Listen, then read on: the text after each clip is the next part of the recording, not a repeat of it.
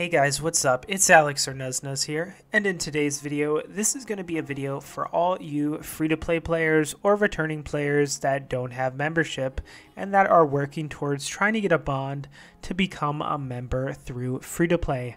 Now, free-to-play doesn't have a ton of money-making methods, so I thought I would try something a bit different for this video, since I tend to get a lot of requests on my money-making guides in the comments asking what you can do for free-to-play. Well, this video is going to be sort of a daily money-making run guide like I did for members. I'll post that video in the description in case you're interested, but this time it's going to be for free-to-play. So it's essentially going to be a shop run route, but everything I could find that's valuable in free-to-play will be in here. This video won't make you rich, but it's a nice and quick method that you can do every day to help work towards your bond and getting out of free-to-play. So without further ado, I'm going to get into my route and what I buy, and then we will look at the total loot and GP per hour. So to start this method, you will just need about 150k cash, and you can do this once per day. But you won't need a crazy amount of cash, like I said, just 150k. So let us get into the route now.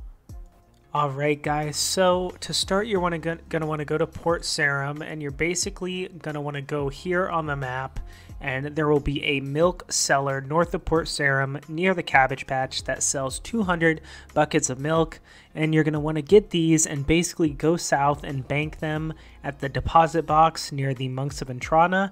And you can get around 200.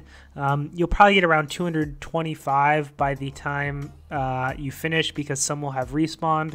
But it only took me about 3 minutes, maybe 3.5, 4 minutes to do all these. It's about 9 trips, 10 trips, so it really doesn't take that long. And the buckets of milk actually sell for about 1.4k each on the GE. So for free to play, this is honestly one of the main sources of money doing this daily run. So I didn't know about this, but I found this out, and it is really quite interesting and good. So make sure you go and you spend the 3 to 4 minutes buying out the buckets of milk, and we're going to go on to the next shop now.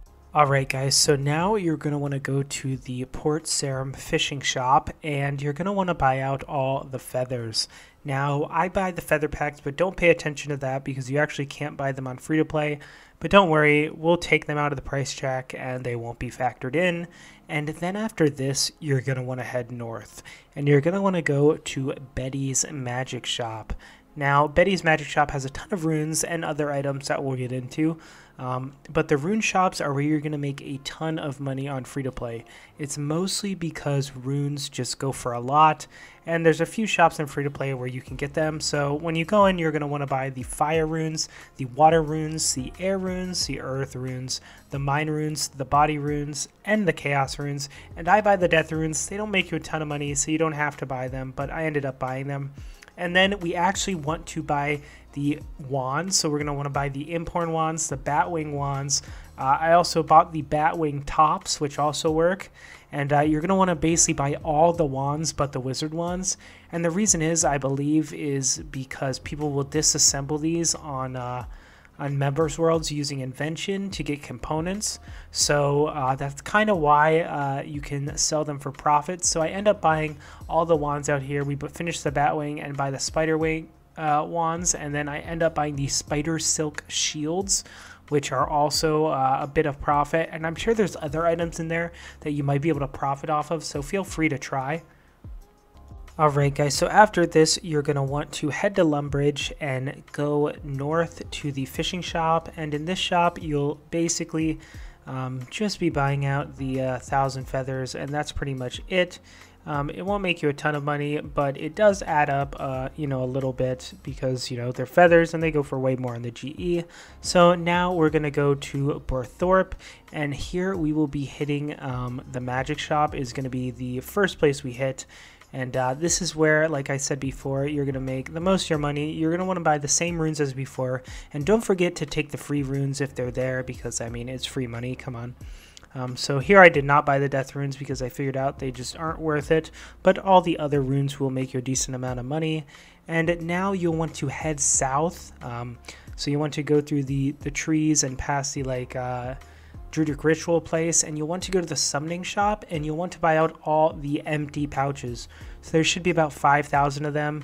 You can take the free spirit shards and stuff while you're here as well, and then you're going to want to head over to the Herbler shop at Jadix, and here you'll want to buy the Limpert roots. They're only 7 GP, and then you'll also want to buy the red berries. So this is going to make you a decent amount of money as well, so not too bad there. Alright, and finally, coming on the last part of the run, you're going to want to head to Varrock, and you'll want to head on up to the rune shop. And this should be pretty much the same drill as before. You're going to buy the fire runes, the water runes, the air runes, the earth runes, the mind runes, and the chaos runes. So basically all the runes but the death runes you'll be wanting to buy. And like I said before, do not forget to take your free runes because that's free money. And that's about it for the run. It only takes about 5 or 6 minutes. And now we're going to head and look at how much we made. Alright guys, so now we are into the portion where our run is done and we are going to be selling everything. So basically, like I said before, the brunt of the money is going to be coming from the runes, but I was also pleasantly surprised that a lot of the wands that I got from Betty's shop actually ended up selling for a pretty decent amount over the GE price, and same with the milk. So like I expected these things not to sell, like the Batwing or maybe the important ones would take a while to sell, but they all literally instant sold. I think the only thing I had that didn't instant sell was the red berries, but literally everything else instant sold, and they sold for over the med price, a lot of them, which I was really surprised by. And it makes me wonder if there are more things in the shop that could be decent that people might disassemble, that it might not reflect how much they actually go for on the GE. So I feel like you could make even more if you research and find more of those that I wasn't actually aware of. But all in all, this run is heavily carried by the milk and the runes basically. Like I said before, it takes 5 or 6 minutes. It's not going to take too much of your time, maybe 10 minutes if it takes you a while longer to do the milk, but honestly it's not that long at all. And as you can see here, like I showed before, like some of those wands were selling for 2k each and they cost like 100 GP I believe, so that was really nice. And we spent about 120k or so. And as you can see here, 552k because we started with a mill. So our profit is 552k in about 6 minutes or so. So I mean, obviously this comes out to way more. This comes out to about 5.5 mil an hour if you're going just by time. But of course you can only do this once a day. So if you're planning to do this, make sure you just put it into your daily routine. Like I said, it doesn't take long at all.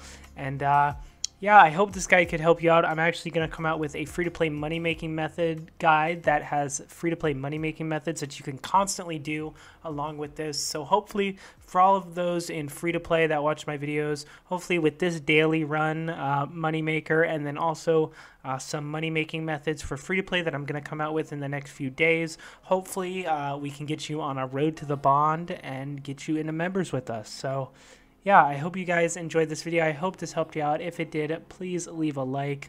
And make sure to subscribe if you haven't already. We're getting close to 6K. We're about halfway there, so really excited for that. And thank you to all my channel members. If you want to support the channel, you can click the join button below and get a bunch of cool perks like a Discord ad, a special Discord, PVMing with me, all types of cool stuff, merch, crazy stuff. So click the join button below, and yeah, thanks for watching guys, and I will see you in the next video, which will probably be the free-to-play money making guide, so subscribe for that.